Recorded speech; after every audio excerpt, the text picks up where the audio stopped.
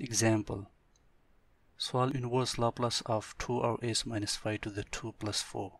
Again, if you look to the function f of x, it is the product of two subfunctions. One is 1r(s minus 5 and the other is 2r(a squared plus 4. So let me find the inverse Laplace here. Solution.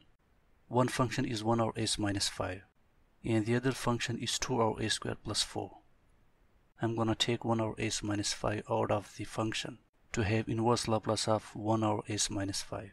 And now I left with 2r(a squared plus 4, which is my second subfunction, 2r(a squared plus 4. So the given function f of x is the combination of these two subfunctions. Let me write inverse Laplace of 1r(s minus 5 times inverse Laplace of 2r(a squared plus 2 squared. Inverse Laplace of 1r(s minus 5 equals to e to the 5x.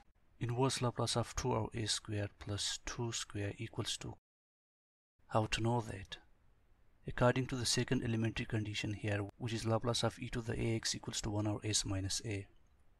My constant a is 5 here. It is according to the fourth elementary condition. My constant a is 2 here. So this is my final answer. Let me prove that the answer e to the minus 5x times cos 2x is correct.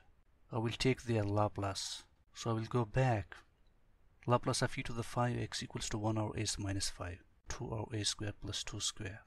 Put s minus 5 in s to get 2r(s minus 5 to the 2 plus 4. Hence my final answer e to the 5x times cos 2x is correct.